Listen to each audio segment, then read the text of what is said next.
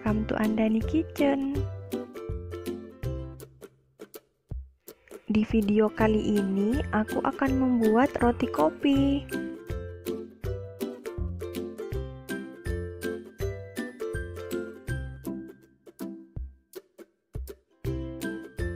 Don't forget to subscribe.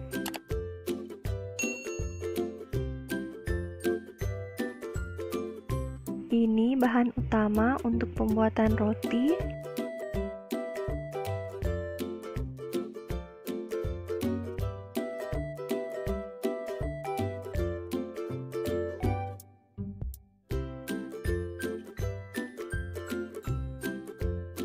Pertama, masukkan tepung terigu, kemudian susu bubuk, gula pasir, susu cair,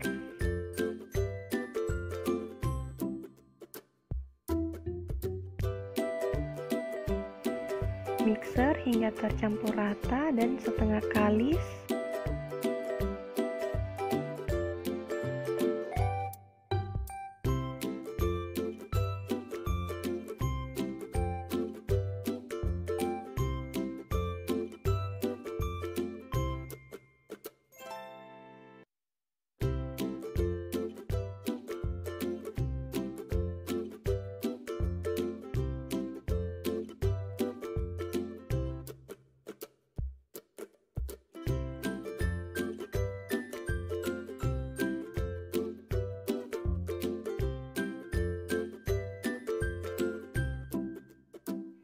Masukkan kopi instan,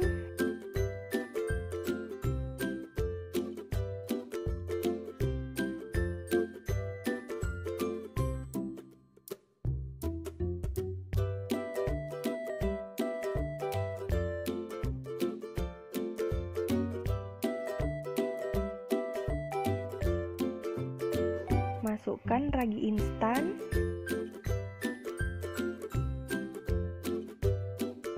mixer kembali hingga tercampur rata.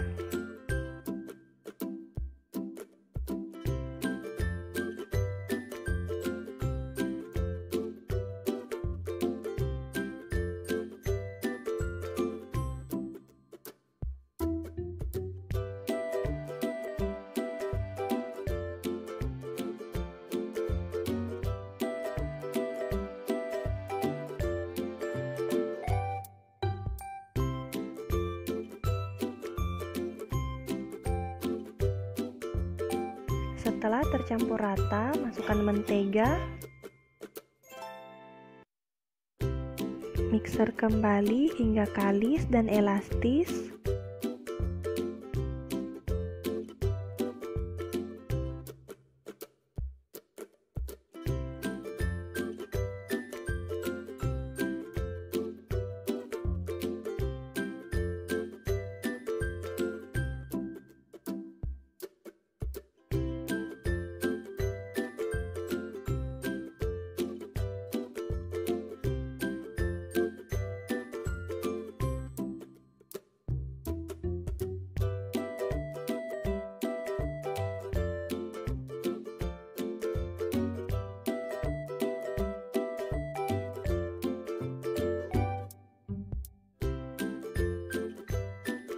Kalian bisa lihat keelastisan adonannya dengan cara dilebarkan seperti ini. Jika adonan mudah sobek, artinya belum elastis. Kalian harus mixer kembali atau diulen kembali.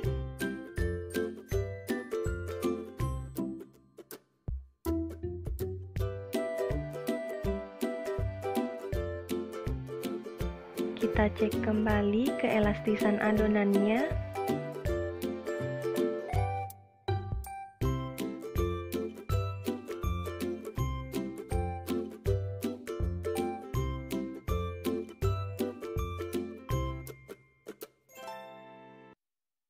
Adonan harus dimixer kembali hingga benar-benar kalis dan elastis.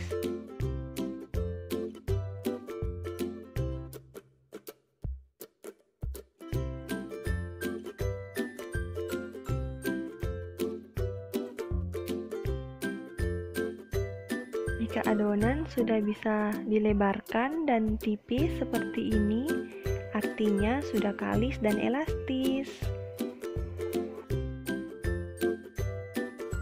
Diamkan adonan selama 45 hingga 60 menit.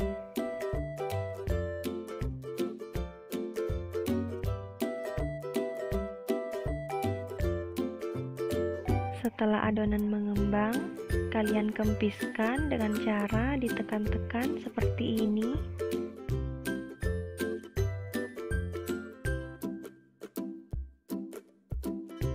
Bagi 6 adonan rotinya, kemudian bulat-bulatkan.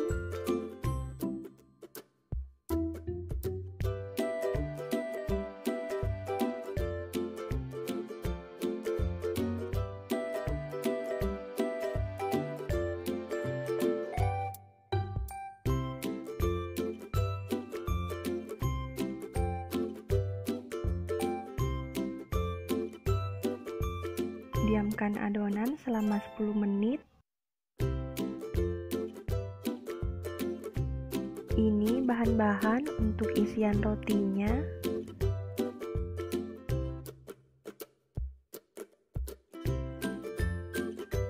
Masukkan mentega, gula pasir yang dihaluskan, kopi instan, mixer adonan hingga tercampur rata dan creamy.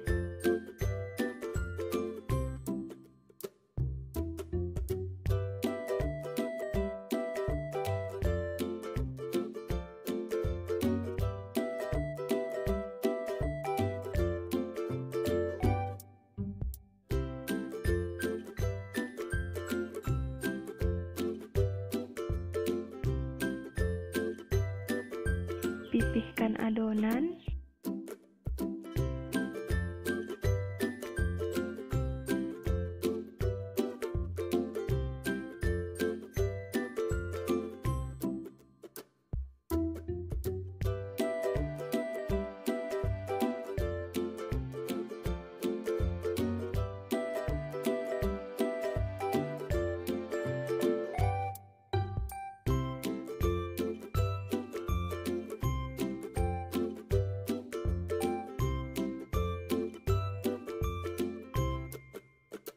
Berikan isian.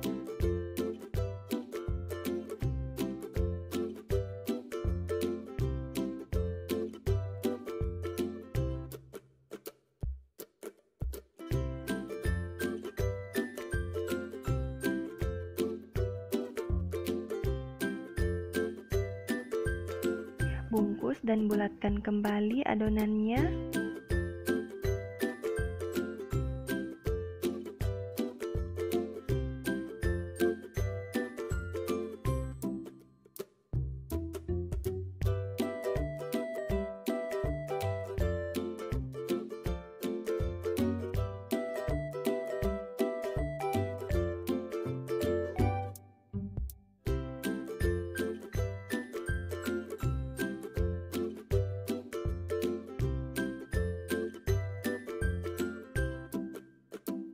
Pindahkan ke loyang dan istirahatkan selama 45 menit hingga 1,5 jam. Ini bahan-bahan untuk toppingnya.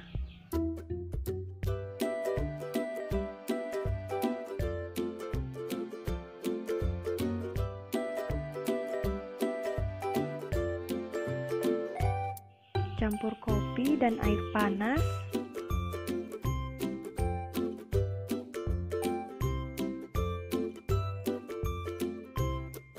Kemudian sisihkan. Masukkan mentega tawar, gula pasir yang dihaluskan, mixer hingga creamy.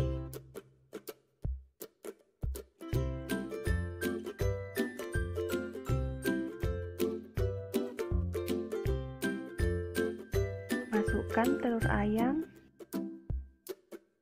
Mixer kembali hingga tercampur rata.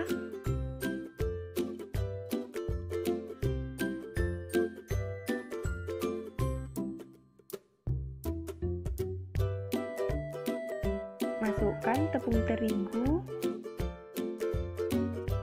setengah cairan kopi, kemudian mixer kembali.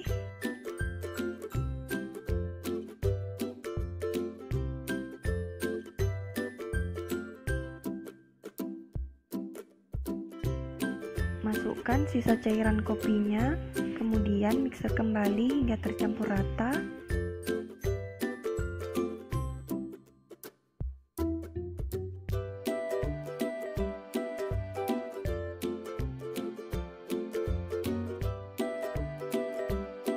Masukkan topping ke plastik segitiga.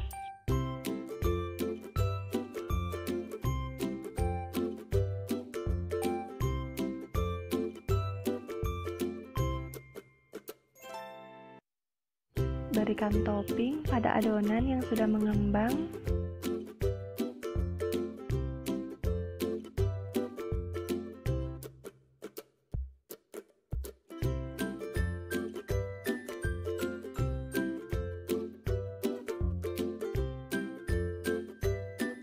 Kemudian panggang selama 30 hingga 45 menit. Aku menggunakan oven tangkring.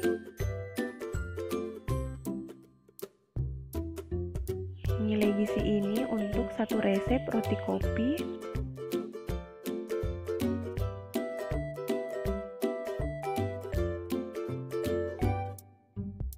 Nonton juga video lainnya dari dapur Andani.